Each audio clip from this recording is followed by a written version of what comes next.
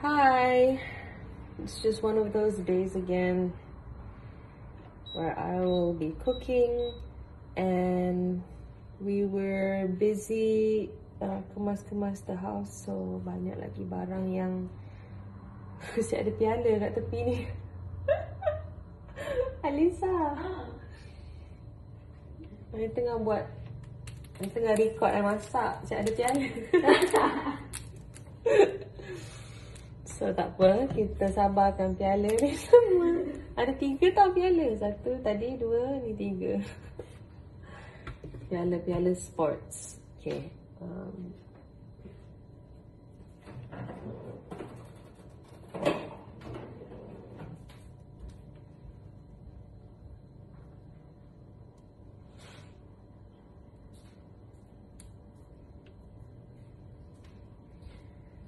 Saya dalam mood tak nak potong apa-apa. Don't ask me to cut anything. I just nak campak. So, bak garlic, bak apa semua kita lupakan. Sekarang ni, I just want to fry my salmon. But before we fry,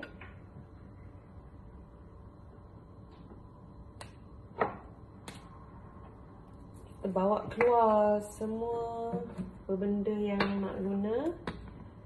Like, oh shoot. So I guna garlic salt.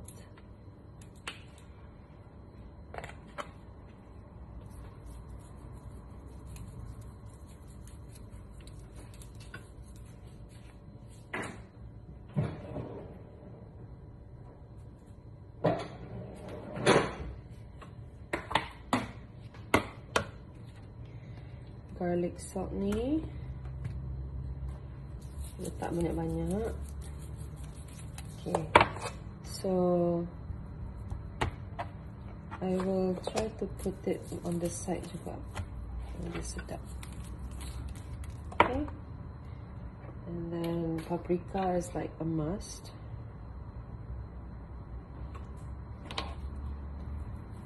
Urut dia urut, tak salah pun nak bagi urut bagi sedap.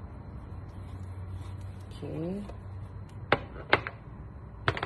dan kita letak, saya guna Sarawakian lada hitam.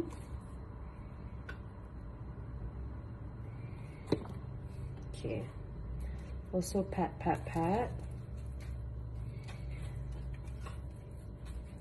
And then saya masak dia punya ni dulu.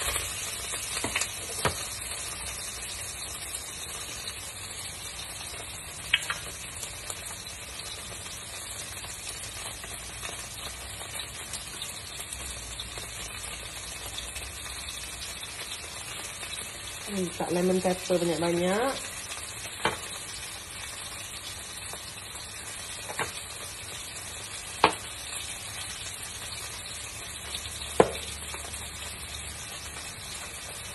I nak guna spinach ricotta.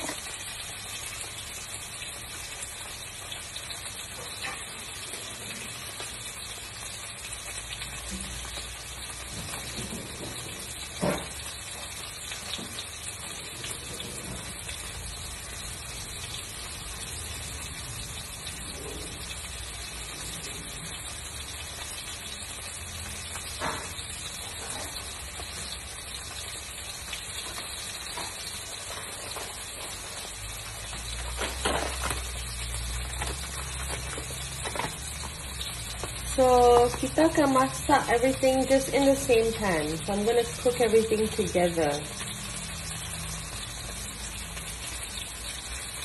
Nak masukkan butter sikit. Because butter just makes it nicer.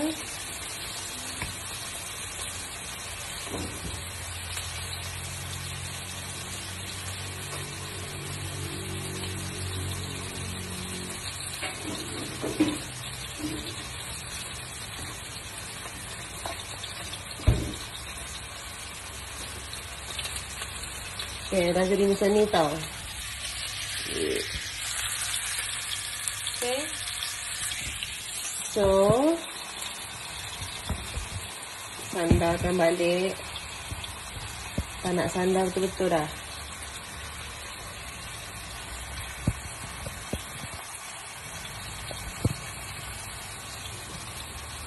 Okay. So cooking. I use apa ni? Cooking cream.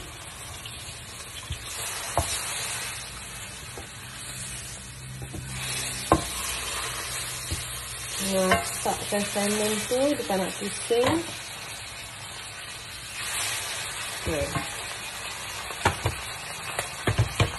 Tengok. Nampak tak? Hai Mak Han. Nampak tak salmon tu hitam?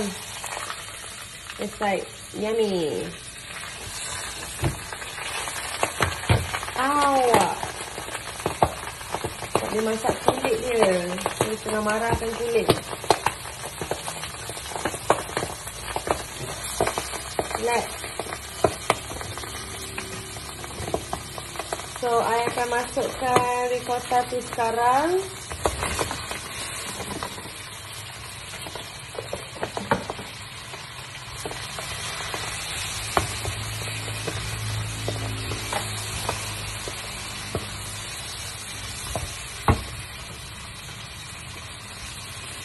Saya masukkan krim tu juga sekarang.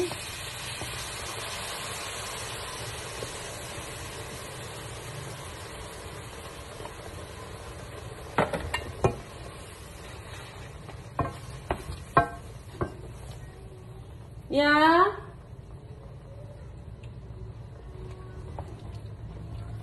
Alisa boleh tolong Aurora tak? Tak tahu dia cari apa tu. Dia nak makan rice tu. Oh, okay. So sekarang ni saya just pecahkan the salmon tu sebab kita masak tadi kan macam one long strip kan. So now I just bagi dia pecah bila dia dah masak dan dia boleh pecahkan. Okay. And then now I will thicken it with milk. Salah, cheese. So the cheese of choice today is something not everybody likes. It's blue cheese.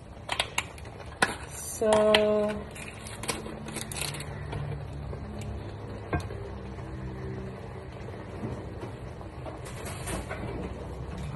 I'm just gonna take half, which is kind of a lot if you're not used to blue cheese. I'm gonna put all of that in there.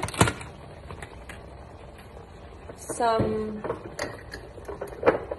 tepung.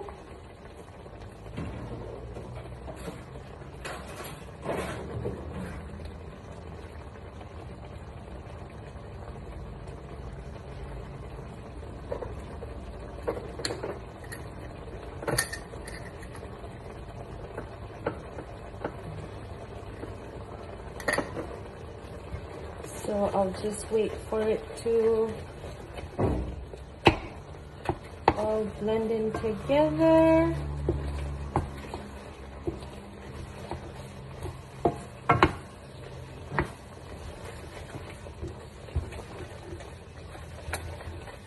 So there.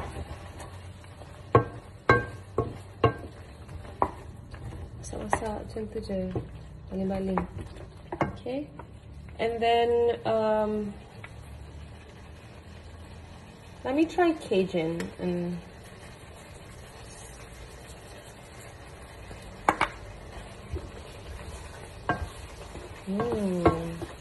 it looks beautiful though.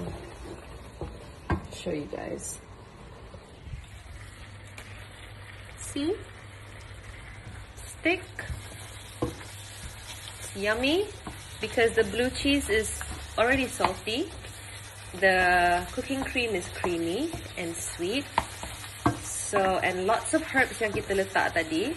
So you get this really restaurant-like pasta. And we cooked it with salmon, right? So I'm gonna not put the feta because I think cheese macam dah cukup. But we're gonna add kale. Kale, ni dah basuh dah previous to using this, so I just campak masuk je. because the pasta dalam dia memang dah ada spinach, why I put the kale ni lebih pada nak something fresh. Tu je. So, dah boleh tutup. Bila kita masak sos sekali dengan pasta, we have to make sure that it's not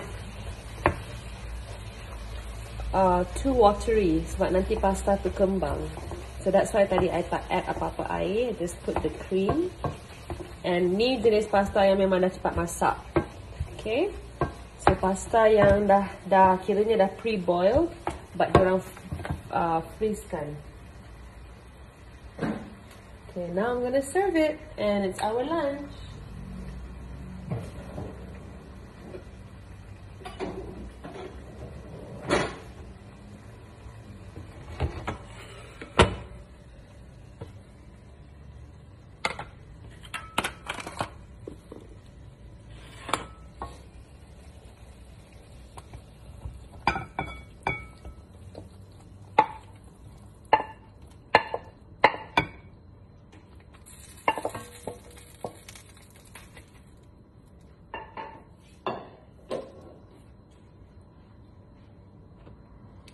So this is my spinach and ricotta salmon and blue cheese pasta.